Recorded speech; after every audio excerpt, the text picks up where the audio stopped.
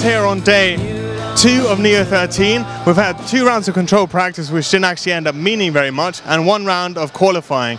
Down to heat 13 where it all went down. We had Jared Tebow leading us out, and he had a few issues, Elliot Boots as well. That left it to Cody King to TQ. After qualifying finished, we had 2 special finals, the oldies final 10 minutes in length and the junior final 15 minutes in length. In the oldies we saw Craig Drescher, John Hazelwood battle it out, but it was actually Kevin Brunsden driving the S-Works buggy who ended up taking the win. In the juniors final we had Jack Embling starting out on pole, but he had some clutch issues, so it didn't actually end up making the start, had to start from the pit lane. It was Callum Niblett who ended up taking the win.